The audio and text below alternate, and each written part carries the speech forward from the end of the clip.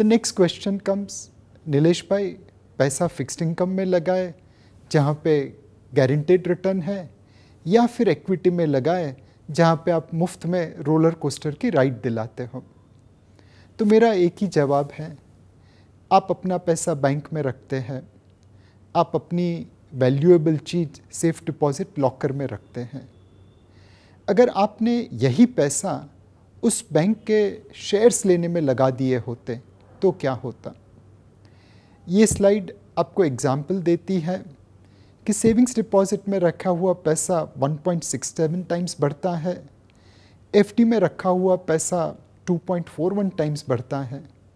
But अगर वही पैसा पिछले 13 साल के लिए आपने बैंक इंडेक्स में लगा दिया होता तो वो तकरीबन 13 टाइम्स बढ़ जाता।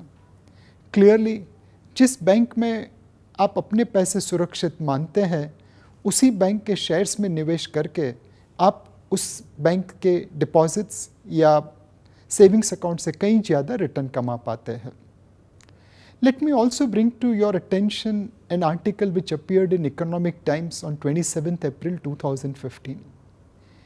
It talks about how a rookie from college started a financial services company way back in 1985. And at that point of time, he went to his friends for collecting money. And some friends gave the money and they became partner with him in that financial services firm.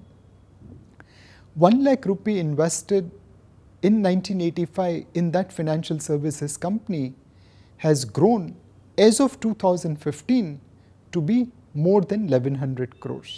This company is now today known as Kotak Mahindra Bank, and the person who grew his friend's money from 1 lakh rupee to 1100 crore over a 30-year period is none other than Uday Kotak. This is the power of equity. This is the power of compounding. Mutual fund investments are subject to market risks. Read all scheme-related documents carefully.